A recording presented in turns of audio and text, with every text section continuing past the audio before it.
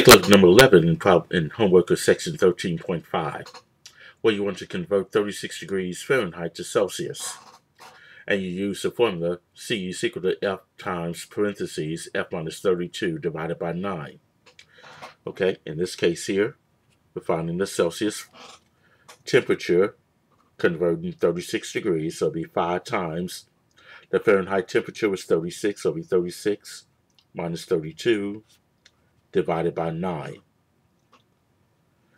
And then 36 minus 32 will be 4, so it'll be 5 times 4 divided by 9, or 36 divided by 9.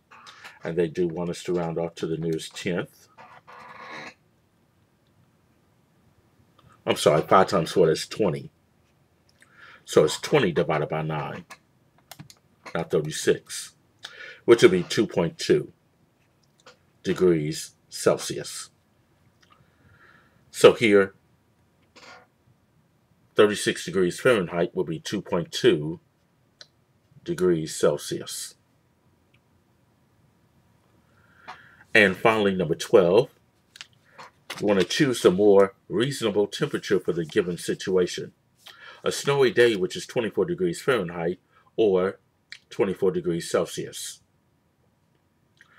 Okay.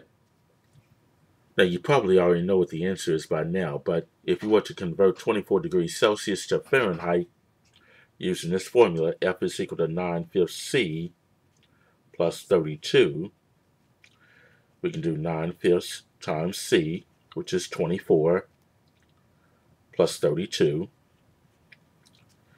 Now, 9/5 will be like 9 divided by 5 times 24, which will be 43.2. And then 43.2 plus 32 will be 75.2. Okay? That would be 75.2 degrees Fahrenheit.